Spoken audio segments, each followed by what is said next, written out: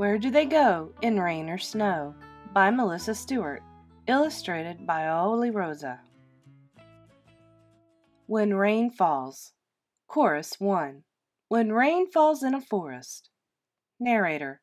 A scurrying squirrel suddenly stops. Squirrel. Tsit, tsit, tsit. I put my tail over my head. It makes a great umbrella. Narrator. Higher up, there's a hawk. Hawk.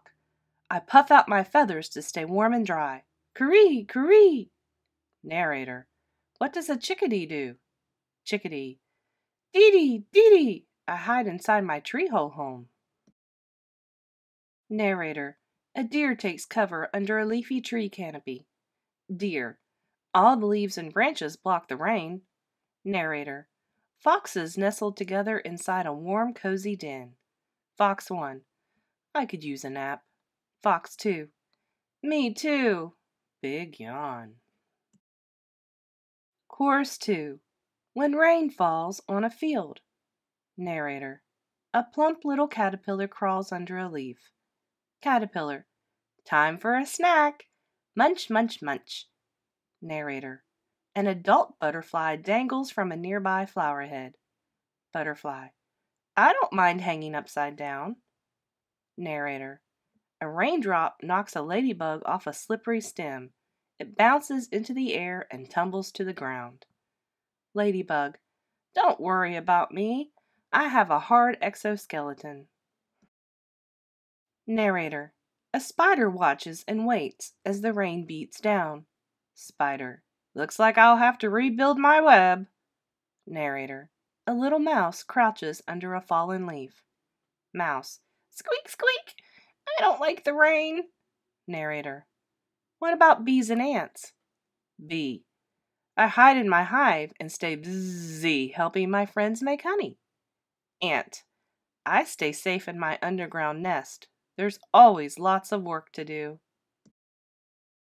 Chorus 3. When rain falls on a wetland. Narrator. A turtle tucks in its tiny head and doesn't move an inch. Turtle. I listen to the raindrops crashing down on my shell. Everyone. Plop, plop, drip, drop. Narrator. A dragonfly swoops past the turtle and lands on a cattail. Dragonfly. I rest below the cattail's fluffy brown top. Narrator. A whirligig beetle swims in circles on the water's surface. Beetle. Yikes! Those crashing raindrops make it hard to stay afloat. Narrator. Where are the birds? Sparrow. Clink, clink, here I am, hiding inside a thick bush. Duck. Quack, quack, not me. I keep on swimming, rain or shine. Raindrops slide right off my oily feathers. Chorus 4. When rain falls in a desert. Narrator. A rattlesnake squeezes into a rocky crevice. Snake. I curl up tight and fall asleep. Narrator. Where does a tarantula go? Tarantula. I crawl into a hole and hide. Narrator. Bats fly off to a hillside cave. Bat 1. Tit, tit, tit, tit. Bat 2. We just hang around until the rain stops. Narrator. A tiny elf owl peeks out of a hole in a cactus. Elf owl. Da-da-da-da-da-da. I like to watch the rain fall. Narrator. A spadefoot toad only comes out in the rain. It digs to the surface, finds a mate, and lays its eggs. Toad.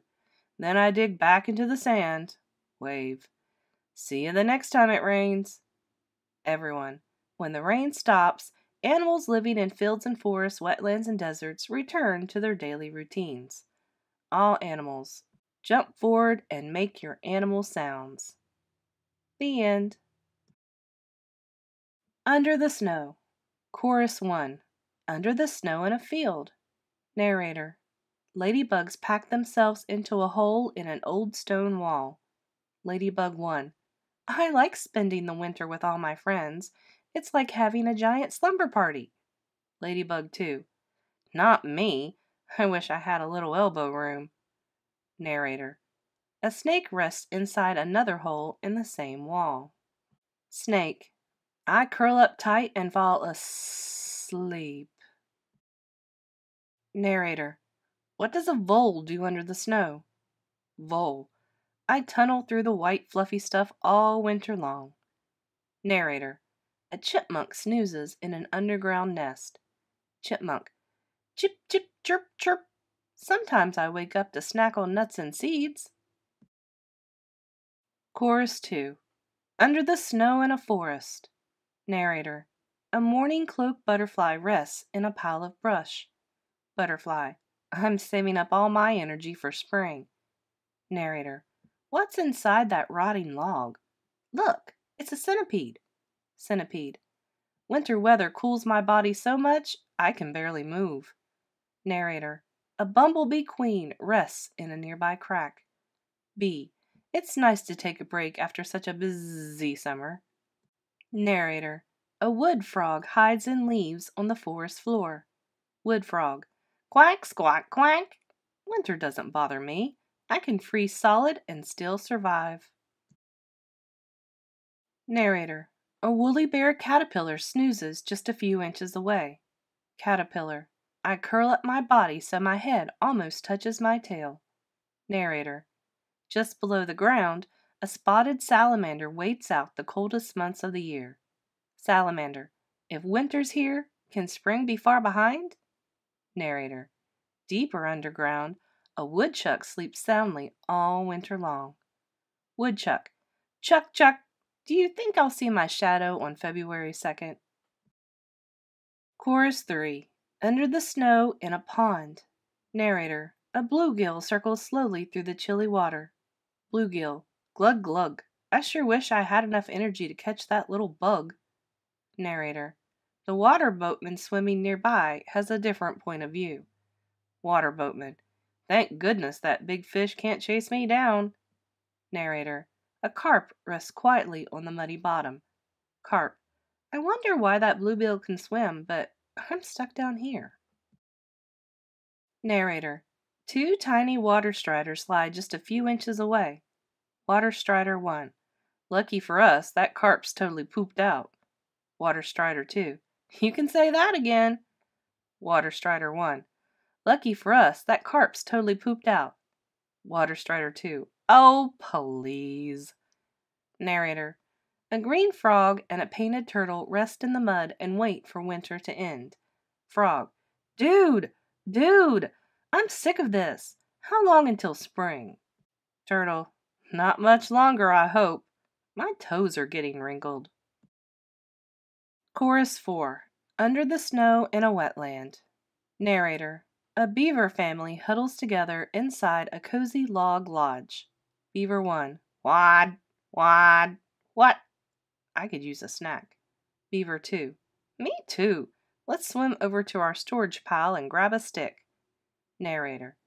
Just below the wetland's icy surface, a red-spotted newt dodges and whizzes and whirls. Newt. Whee! I don't mind if spring never comes. Narrator. But everyone else is looking forward to warm, sunny days. Chorus 1 and 2. And as time passes, the sun's rays slowly grow stronger. Chorus 3 and 4. And each day is a little bit longer.